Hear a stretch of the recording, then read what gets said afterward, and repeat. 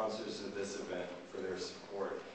Thank you to the Lawfare Project, the New York County Lawyers Association Committee on Foreign and International Law, and the European Center for Law and Justice.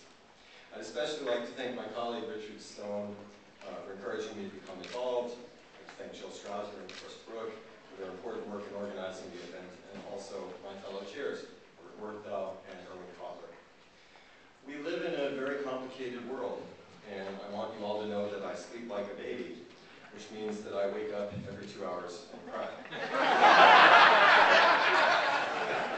But it really is hard to think of a more important topic than the role of law in combating terrorism and in regulating the conduct of nations. Unfortunately, international terrorism is going to be with us for some time. As we all know, modern technology has made terrorism easier to organize. Terrorist organizations can use the internet to recruit, raise money, and put their murderous plans into motion. Proliferation of weapons of mass destruction obviously makes this prospect even more ominous, as does the growing influence of ideologies that promote suicide bombing, the role of state sponsors as sources of funding in terrorist infrastructure. So how should the democracies of the world counter this threat? An essential responsibility of government is to safeguard the security of the people. We want to do this in a way that's true to our values. So as a result, we're challenged to think much harder about the role of law in this sort of conflict. And our conversations today reveal how important and how complicated that subject is.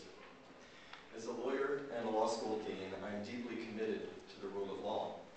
I'm proud of the contributions my colleagues at Columbia Law School have made over the past 5 decades in pioneering human rights law and in helping to develop thinking about public international law. Lou Hinken, Oscar Schachter, Roy Damrosch, Michael Doyle, Sarah Cleveland, and Trevor Morrison have all made significant contributions to this field. I'm also mindful that there is strategic value to the United States and its allies in honoring the rule of law.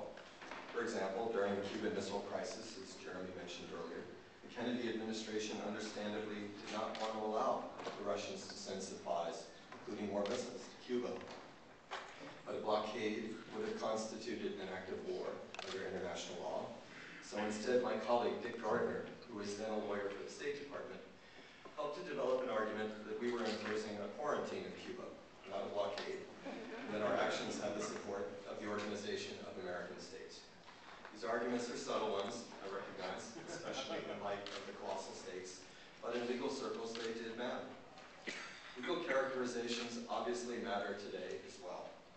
The point is emphasized by my colleague Matt Waxman, who served in senior roles in the Bush administration, the National Security Council, State, and the Defense Department. The legitimacy of our actions is enhanced when the world regards us as standing for the rule of law, both at home and in the international arena. This legitimacy translates into political support at home and abroad, which makes our policies more effective. But of course, to say that we believe in law is not to say that we endorse all the ways that law is used in the public discourse about terrorism and war. We know that law can be misused, even manipulated. For example, sometimes laws are written broadly in order to be sure to capture wrongdoing in its various facets. We then depend on prosecutors to exercise discretion wisely and free of the corroding influence of politics. Unfortunately, in the international arena, politics can be all too evident. According to the website of the organization UN Watch, an alien observing the United Nations debates, reading its resolutions, and walking its halls, would well conclude that a principal purpose of the world body is to censor a tiny country called Israel.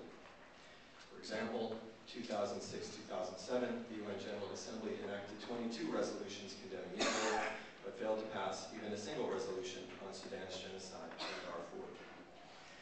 Just as we want international law norms and organizations to target the right problems, we also want them to create the right incentives.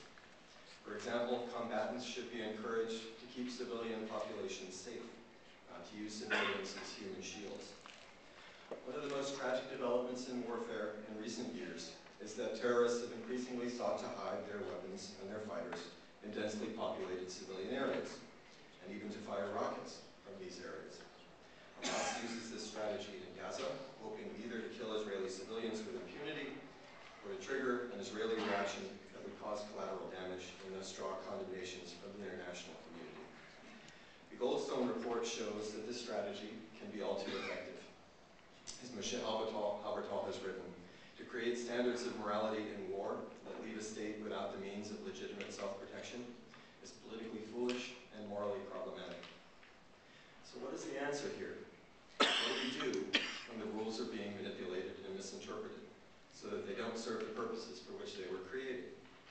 Part of the answer is that we need to offer wiser and more persuasive legal arguments so that we still stand for the rule of law, but the law produces wise and just outcomes that take both our values and our security seriously.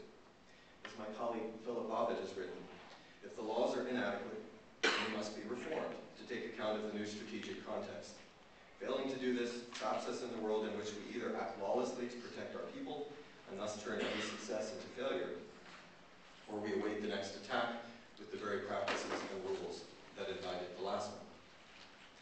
Another part of the answer is that we need to keep debating these issues, as we've done today, because thoughtful discussion and analysis will bring us closer to the best answers.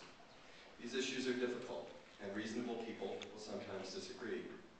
I think it's unfortunate that the public conversation about these issues has not always been civil. Instead of personal attacks, which I'm sorry to say we've seen on both sides of the political aisle, we need rigorous and thoughtful conversation. This is our best hope of getting to the truth. So we have important work to do, and I thank you all for coming.